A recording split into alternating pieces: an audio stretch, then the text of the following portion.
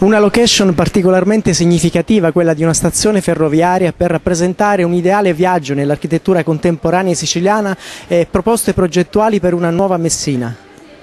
Diretto 3846, proveniente da Palermo Centrale, delle ore 9:20 e in arrivo al binario 1. Giovani esperti progettuali paesaggisti si sono confrontati su temi a carattere urbanistico per una nuova Messina, per la Messina del futuro. Siamo con Gaetano Montalto, presidente dell'Ordine degli Architetti. Come è stato impostato questo lavoro?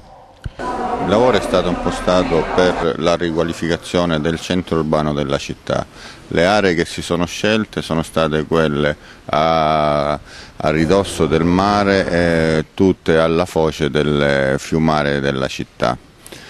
Il lavoro è importante perché proietta la città di Messina verso il futuro.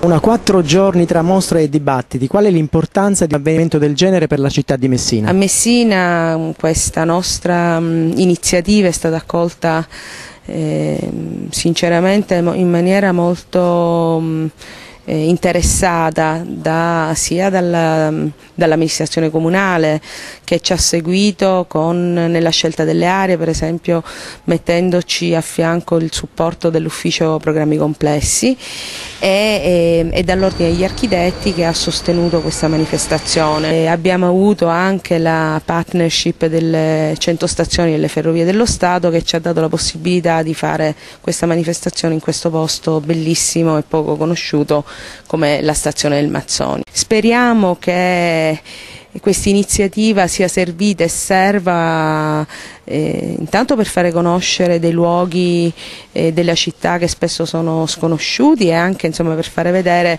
una quantità di progetti e di idee così grande e ampia, che sicuramente è sempre un bagaglio positivo per qualsiasi città.